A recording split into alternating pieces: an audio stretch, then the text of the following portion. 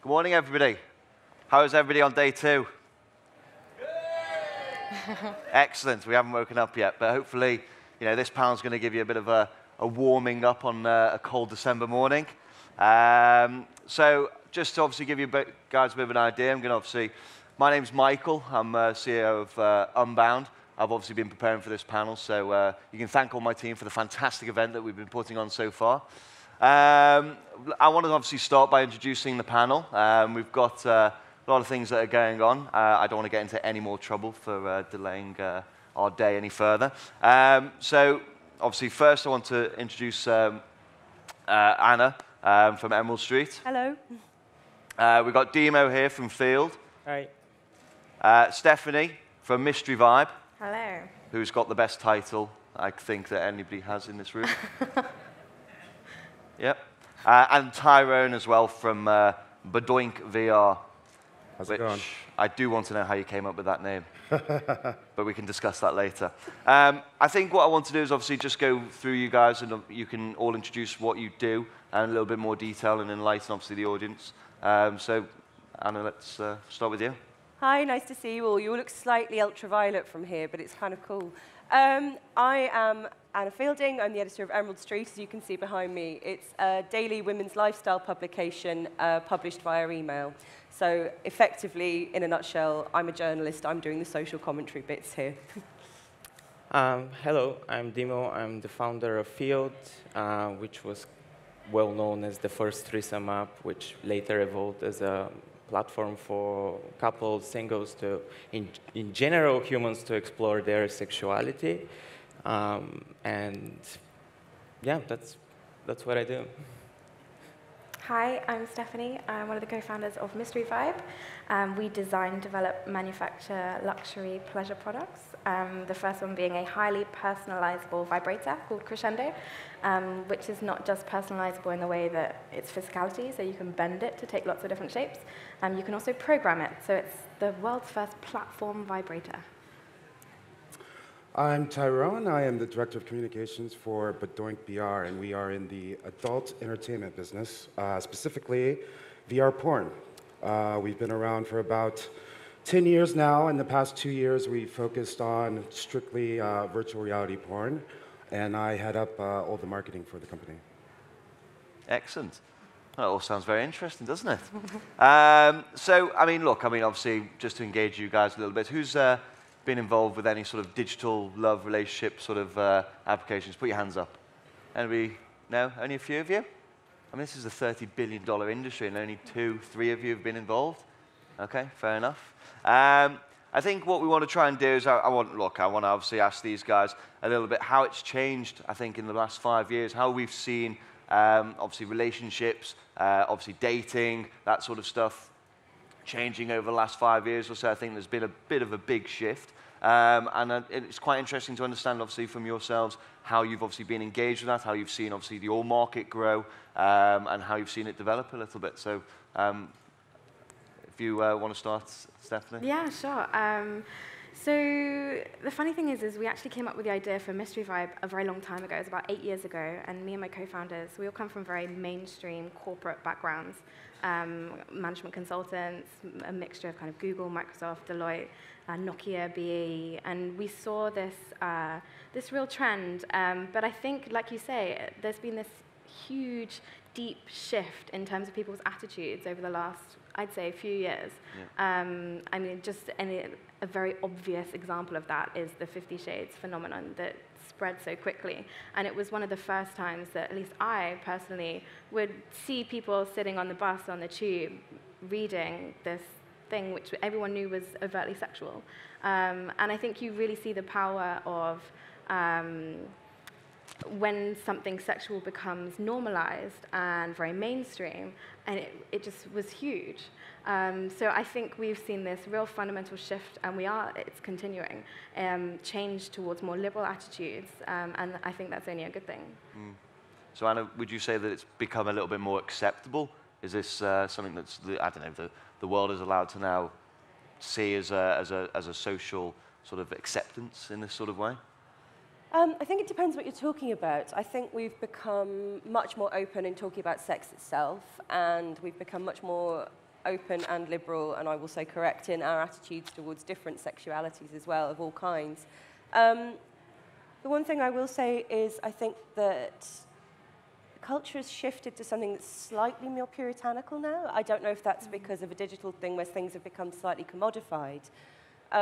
You do, compared to my generation, I'm in my late 30s, I find that people who are 10, 15 years younger than me have a similar attitude to sex to people who are 10 or 15 years older than me. I feel that my sort of latter part of Gen X is a very kind of sexually permissive, you were never called slutty, you could sleep with who you wanted generation. And I find that people who are younger than me, whilst they may still be having sex, they don't seem as able to talk about it except within the privacy of their phones. So I think there's a certain layer of distance that's imposed by technology. Rather than meeting someone in a bar and going home with them, you can almost do it covertly by meeting them on Tinder and going straight round to their house. So I think there's a bit of both. I think there's a great opening and a flourishing of being able to talk about things, especially actually in a mediated space. You know, I think our media is much more able to talk about sex, but I am slightly unsure that it's become a thing across all of society. Okay, that's interesting. And Dino, obviously from your side of things, yours is a little bit more of on a multiple sort of level. So these are sort of taboos that obviously were never something so much open in the past, but obviously Field sort of allows this thing to sort of be created. How do you, I don't know, how do you find that that sort of develops in the last over few years? I've been into business for the last 2, so I can't talk about the past 30. I'm just 25. But look, we kind of made the whole thing without market research, without any kind of research. The only research we did is with me and my girlfriend. We did research online. We couldn't find anything that resonated with us. All these products had these old school labels, swingers, sex parties, whatever. Like they had these kind of identities which did not resonate with us. So speaking from my experience, it's just that openness came naturally to our relationship. Out of curiosity, and we didn't have labels, we didn't have anything, so we decided to make something and see if other people were gonna find it interesting and in a way useful. But we kind of encourage people to experience and be open to experiences, because you see what happens to like 99% of the dating industry is kind of masked around connecting people for whatever reason. We take this more open approach, saying, look, like human sexuality and your kinks might not be kinky at all. It's just you don't see them anywhere. You don't. You know, when you watch movies, you see these heroes and you envy and stuff, but you don't see the other part of their life. You only see maybe the career, the family life. Nobody is showing you their sex life, at least not in its full color. It's just kind of hints. You might have like a 1-minute sex scene in a movie or something. So we kind of all growing up in this environment where we see successful people we want to be like them, and you don't see that other part of their life, and you're like, oh, maybe something's wrong with me. And now we have Field where you can come and connect and see, and maybe you match with someone, you see someone like yourself there, and that's how we normalize stuff, at least in my head. Nice. No, I don't think you can disagree or agree with these sort of things. I think everybody's an individual, and this is how obviously these things are put together. So, Tyrone, obviously, it's a little bit different in terms of obviously BaDoink's technology, VR, how I think of it anyway. You'll probably tell me something a little bit different. Obviously, it's more of the solo experience, obviously putting something on and being in a world of your own, not so much imagination, but reality, or virtual reality as it is. So how do you feel, obviously, the social impact of that is sort of working as well? Are people moving towards the solo sort of experimentation? Is that really building as well? Yeah, I mean, I think the way we look at VR porn is it's a completely different experience than traditional porn. Traditional porn is you're more of a voyeur, you're not really an active participant in what's going on. With VR, it's actually a much more intimate experience because you're put into a role and you assume someone else's body and you're actually looking at the performer and you're looking into their eyes, and there's an intimacy that didn't really exist in traditional porn. And I think for that, we're still learning how to shoot it, how performers are to perform in it, and they perform differently because it is a different experience. So yes, it is a solo experience and you are kind of blocked off, but at the same time, you have an interaction with the performers that you didn't have before with traditional porn. And as time goes on, it's becoming more and more mainstream. We kind of look at ourselves, in addition to being an entertainment company, we're a technology company, and we're really blazing a trail, not just in porn, but also in virtual reality. So we've been around for a couple of years now.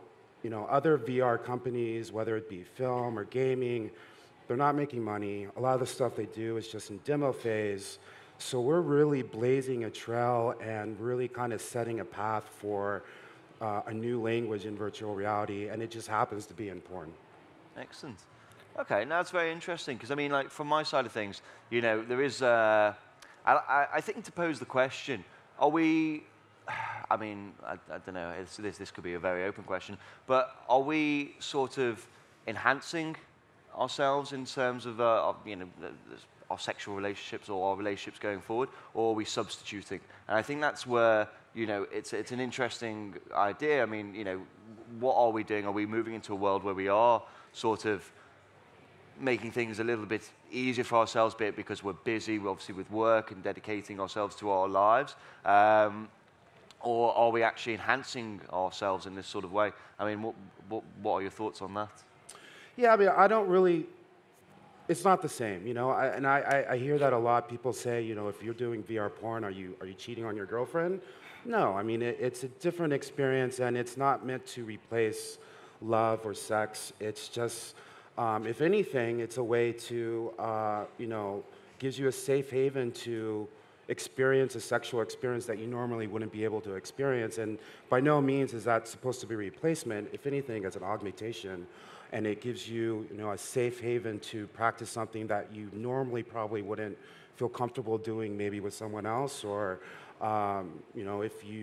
we have this new thing called virtual sexology, which is actually aimed to make you be a better lover. So we worked with a sex therapist who will actually run you through a number of different exercises, breathing exercises, Kegel exercises, and it's really designed to make you feel more comfortable, to give you more control over your sex life, so that when you are intimate with an actual human being, you have the confidence and you have the knowledge to be a better lover. Brilliant. So what time's the sex workshop today? I'm sure there's going to be a training session for people here. It's not cheating either, by the way, so that's also an interesting skill. Could I? So sorry. I just think the interesting thing is that this kind of technology is prompting us to ask these kinds of questions, like how do we see fidelity, and how is technology changing that very human construct? And I think when we're talking about enhancing, someone asked me the question the other day, because we talk in technology a lot about disruption, right? And someone came up to me and they said, what are you actually disrupting? And that question threw me slightly, and I was like, oh, that's interesting. And then the more I thought about it, the more I thought, within this space at least, I didn't like the word disruption, because it connotes some kind of disconnection or distraction. Whereas for me, at least, personally, I see the role of sex tech as facilitating communication and facilitating connection, rather than disrupting. It's all about enhancing and augmenting an experience. So yeah, that's my 2 cents on that. No, absolutely. I don't know if I'll make it out of here alive for saying this on a stage, but I think disruption is a bloody ridiculous word. It's been so divorced from its actual meaning by the tech industry that duck and cover.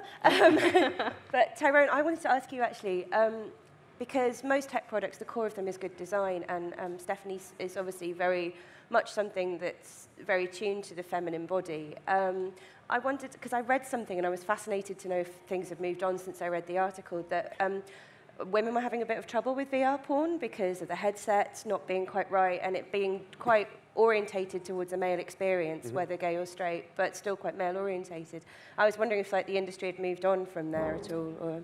Yeah, you know, I mean, I think the biggest problem right now is, you know, it's still very early. The technology needs to improve. I mean, the headsets are effective, but they're big, they're bulky, and that's not a male-female thing, that's just a human thing. But also, as far as content goes, it's definitely catered more towards men. And that's just because it's men who are buying it. But that being said, I think there's a huge opportunity to cater more towards women, especially with VR. But I think what people are starting to understand that it's different. You know, women experience sex differently. They want something differently. So what you would shoot for a man, so for example, you know, when there's a male POV, the man just, if you're a male, you just want the actor to be still because you don't want to lose the interaction. So the woman does all the work and you're just kind of sitting there. But for a woman, if you're just to sit there, it kind of feels a little bit more violating if you're not able to move. So women actually would prefer their AVR, is basically what it is, to actually be interacting. And you know, they would prefer their sex, and I'm not necessarily generalizing, but there is a difference between what women want and what men want. And I think, you know, as we put content out there and we hear back from our users, we're starting to learn that. And hopefully, as the market grows and more women actually start making VR porn, which it is happening, the content's going to adjust with that as well. And that's starkly different from, you know, traditional porn, because traditional porn is honestly very misogynistic, and you know, it's completely different experience in that you do have the ability to tell a story differently, and I think that will open up to a broader audience, including women. Yeah.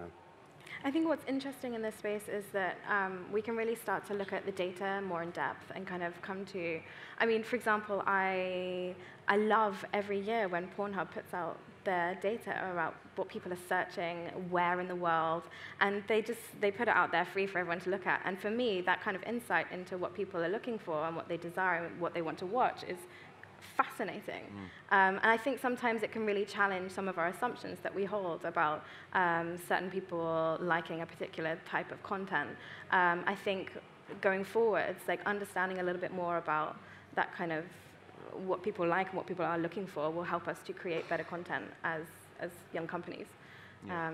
So yeah, and I think that's very different to in the past when there may not have been that much focus on data. I think we can now really start to understand what people are looking for. So with that sort of data, I mean, would you say there's opportunities now for, I mean, I'm sure there is at the moment. I know places like Pornhub have a lot of advertising space, but would you say that a lot of people, a lot of companies, corporates, media agencies are buying up this sort of ad space that, you know, it's a $30 billion industry, as we just said before. So there's a lot of opportunity for people to get involved with, you know, these sort of areas of advertising, getting to the consumer correctly. And what is sort of the ROI on that? What is the social impact of that? You know, people being related with this sort of industry, how is that moving? How are you finding this moving? I think advertising in this space is a minefield. One, sex companies can't advertise. I couldn't go and place an advert on Facebook because of simply what we do. So that's a little bit interesting. But I read this hilarious, fascinating post. I can't remember exactly which company it was. It was a food company in the US that decided, hey, we're going to put some adverts on porn sites. And it was one of the best campaigns they've ever run. They wrote this huge blog post. I think if you search like food porn advert, it'll probably come up. It's a hilarious and an amazing insight into this. They just said, hey, sex, food, they go together, right? So they created these amazing adverts, and it was one of the best advertising campaigns they'd run. So I think people don't really look at this industry and say, hey, let's advertise there. But I think there's many opportunities. And I think as people start to realize that sex is a part of everyone's life, everyone does it. People don't talk about it, but everyone does it. And people start to open up to things like advertising on more mainstream spaces, there's going to be huge opportunities for brands. I think it's really where each brand personally sees its brand values lying. I mean, there are brands that would be happy to advertise on Pornhub that would pull their ads from Breitbart. And it's kind of like, what's your moral view? Where's your brand positioning? I mean, I know which side I'd fall, and it's on this sofa. But quite literally, that sounds terrible, actually, in this context, doesn't it? They're nice sofas. They are. The publication I work for and edit is completely ad-funded, so it's something that we come a lot. From the opposite thing, it's actually quite difficult for us at the moment to take any kind of sex advertising or even run that much sexualized content because we're email published. And a lot of people, if we even swear, it gets stuck in people's firewall filters. So there are still things where other aspects of technology need to catch up with the time lag if it's going to be a kind of proper, seamless and integrated thing. That's interesting.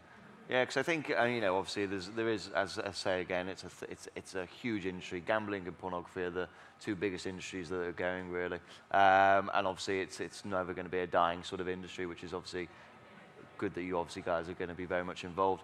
In terms of obviously yourself, I mean, how do you have a monetary sort of method at the moment? Do you have a way of obviously doing it? You have subscription based. Is this how it works? Yeah, it's all subscription, and it works well. We're kind of focused on not putting any ads anywhere. It's just kind of bring more value to people, so they see value in it, and that's how we are pushing it together forward. Anyway, the thing with the porn, though, it's really interesting. Me and my girl tried that VR thing, and the thing she said was, "Oh, so that's how men feel like," you're standing still and everything happens, right? And and maybe later on with some more sensors and stuff on your body, you can actually feel the whole thing. So we can switch roles and actually experience what the other person is experiencing. And it's going to be a really interesting field. We tried VR to make an app with VR. It's not ready yet, so it's not ready on so many levels, but whoever taps on it right now is going to win for the next 10 years, but I don't think a screen in front of your eyes is actually the future. I don't know, we'll see.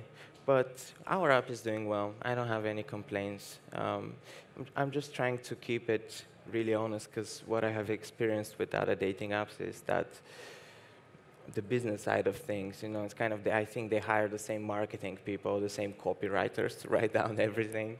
You've changed your name recently, haven't you? Yeah, we've changed the name. We actually, since the change of the name, we kind of, the whole rebrand, because it wasn't just the name. I was invited here. I was invited at another conference and so many places. So I guess the previous name was actually holding us back. It's funny what a fresh branding can do to your business. If a threesome app was holding you down, but the media was loving it, and then you have to change. The media doesn't love you that much. You're not that edgy anymore, but society accepts you. It's funny. That's good. It's very interesting. And so obviously from yourself, it's, as you say, it is a subscription-based model. And then in terms of advertising and things like that, you work with any of these sort of companies? You have? We don't advertise anywhere. I think we actually advertise on Google, but it's...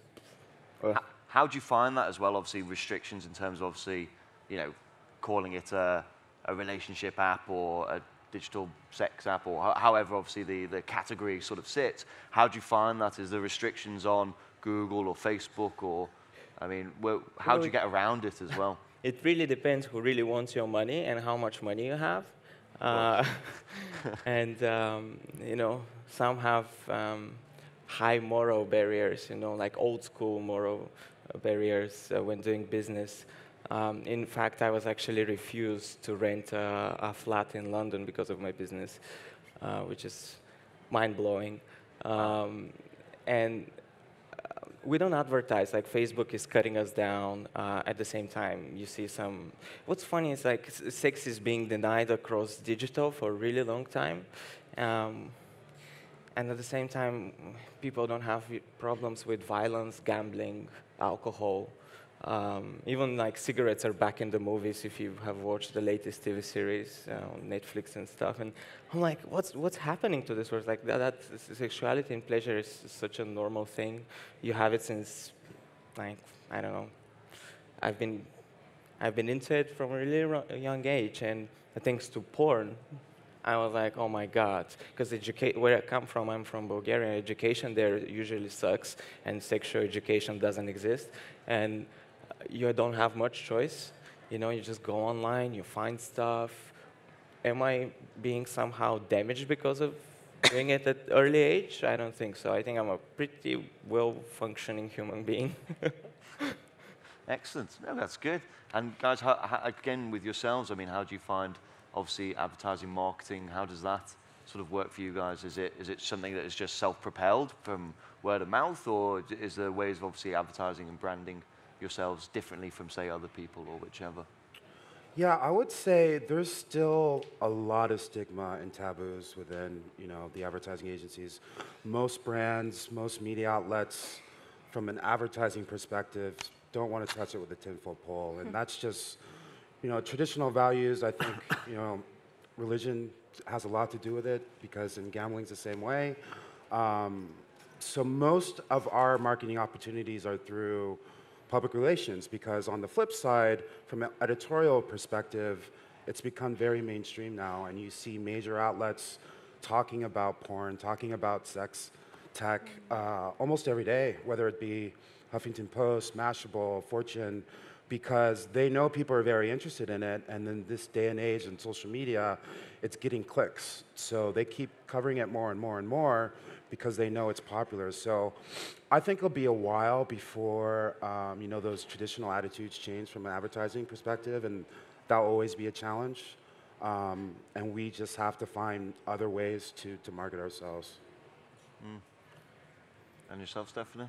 Yeah, I very much agree with that. I think what's missing from the conversation at the moment is pleasure. I think from a young age, even when we look at sex education, it's all very much focused on what body part goes where and when, and things like pregnancy and STI and use a condom. But we don't actually talk about the fact that sex should be a pleasurable thing. And even when we go forward and we start talking about sex in the media as we get older, it's all things like, here's 5 tips to give your boyfriend a blowjob, or here's 10 new ways that you could do this particular kind of thing. And it's just, we always focus on actions rather than actually on pleasure. And I think there's a huge gap in terms of the conversation, which again, I think is a massive opportunity for people to create very engaging, very progressive, very open and honest content around that space that really resonates with people. I mean, sex, like I say, everyone does it. So when you start talking about some of these issues, there is something in the conversation that will resonate with people. And I think there's this massive opportunity to talk about pleasure as this concept, rather than just talking about sex or relationships and segmenting them out. Yeah, that's my kind of thoughts on advertising and marketing in the space. Or at least, and when we're talking about the media, for me, that's still missing, almost. Yeah. And you agree, Anna? You see, obviously with your magazine as well. I don't want to point out your magazine to doing things right or wrong, but in terms of obviously that sort of editorial space, how are you seeing that these things are sort of being promoted or advertised or spoken about? I think, I mean, ours is quite a tricky one because it's email delivery, so we have to sort of shy away from certain subjects just because of other people's blockers. But within the women's media as a whole, it very much is publication by publication, although I think there is a shift towards a kind of more female-centric, it should be fun, it should be happy thing. I think one of the things is when people have been talking about teaching about consent recently, it's like, no, don't just have consent, hold out for enthusiasm. There's been, yeah, I know exactly what you mean, that terrible Cosmo thing of like, give a better blowjob. Sorry, Cosmo, but it is always them. I think there are spaces now that are opening up that are more open and more frank. You know, there are publications, very mainstream publications for younger women like The Debrief. There are people that you would expect to be edgy but are bringing really quality reporting to it, like Vice Media's Broadly. And that's just in Britain. I think, you know, if you look at publications like Jezebel in the States, there's a lot now where the conversation is changing. And it's actually one of the few parts of journalism where I think internet commenting has been really valuable, because then you do get people talking together and you do get communities sharing stories and experiences. And I think that's really valuable in that space as well. Excellent, yeah, I totally agree. No, it is quite interesting. I think you see a lot more, you know, racy sort of advertisements and things like that on sides of buses and on TV now, which I think does capture a lot of interest. I think that's, you know, the way these things are sort of moving. So, I mean, from my side of things, I mean, what I'm quite interested in now is as well, what's the future? I mean, where are we going? Where are we going with this? I mean, what's happening going forward? I mean, for example, you know, in my mind, I'm thinking, well, your two companies should combine together and obviously offer a dual experience. You know, and then obviously, you know, these are the sort of things. So, I mean, are people doing this? Is this happening? Is this something that's moving forward? I mean, you know, I'm not creating it myself here, but, you know, please tell me. Yeah, I mean, I think that is the next step. Companies like ours working together. You know, for us specifically, VR, you have the visual. The next step is obviously going to be touch. So that has started to happen on some level.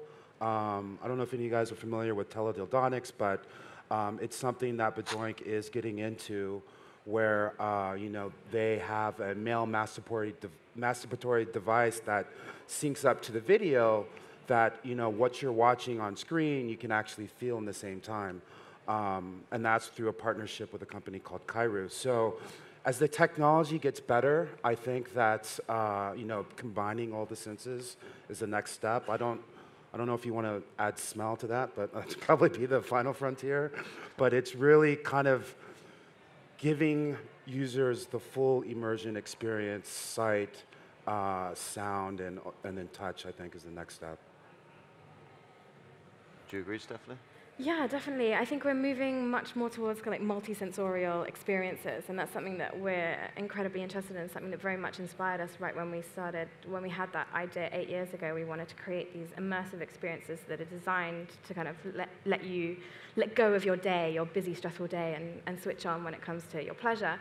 I think something for me that's incredibly important, and something which I would encourage everyone in this room to do, is to start thinking maybe slightly differently about sex tech. Like we're saying, a lot of the articles focus on those tips, and they're very action-focused rather than talking about some of the underlying questions and what this kind of technology will do in terms of how we connect as humans. For me, it's more important, instead of asking what a particular piece of sex technology does, it's more important to ask how it makes you feel. And I think we can very much start having the conversations around how do we create content that is diverse and great for people of all different genders and whatever. And how do we encourage that kind of content to be made and also distributed? How do we encourage more? And I would say actually sex tech is one of the areas of technology where there is a very strong female drive in terms of female founders. But how do we encourage more women as well to join this particular space and join technology more broadly, coming up with content, being behind the camera, how do we get more women into tech more broadly? Because I think once we're a very diverse community, and I think we're getting there. Like, we're not there, but we're getting there. We'll start to create more stuff in the future that is more diverse. Yeah. And Dino, just obviously with your side of things, the future of obviously how something like Field would work, I mean, in comparison to, say, how this technology is working, I mean, where do you still see there's a future for human interaction in terms of, well, on multiple sort of levels, rather than it being, say, something in a virtual reality world where it's quick, it's easy, it's inexpensive, you know, I mean, are people still well, it really depends where we're going as a human race, you know, if we are still going to chase our careers in the next 100 years, or we're going to move to some more spiritual, I don't know, society. It really depends. But technology is always going to make things exciting. That's why sex tech got born, you know, like Uber, like the whole on-demand thing happened through technology, right? Like now you can have quick access to whatever you want. I can even send a mail when a guy will come and pick my mail and send it for me, and all this kind of stuff. So it's the same with sex. You know, if porn was something you were not interested before, now you have a VR, so why not try porn? If sex toys were not your thing, now you have connected sex toys, so why don't you try that? And if, I don't know, sexting or no, for us, it was really hard as a couple, to find someone to talk to who's looking for couples or who's generally open to talk about sex. Most of our friends are like really separate these two things in their lives. So I see the future, like I see it open as, of course, that's you know, natural evolution. I think we've been suppressing this, and I think government helped a lot to not be sexually open for a really long time, banning everything they don't understand, because that's the easiest way out. You know, they just criminalize stuff, face sitting, whatever.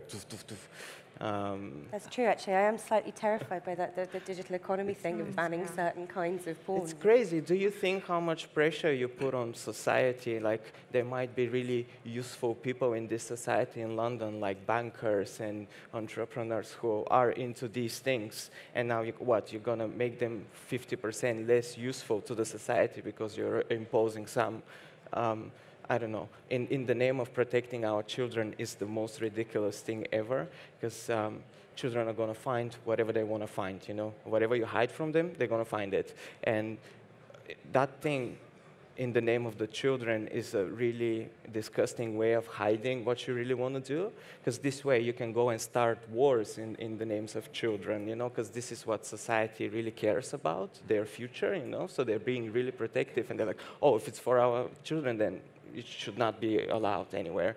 And I think because of the way we do business and our branding and so on, and their branding and what they do, and if governments cannot help people to be more sexually aware, companies can, you know. We live in a world where we can create a company and follow our dream and bring people with us. In our case, we currently have around 2 million people.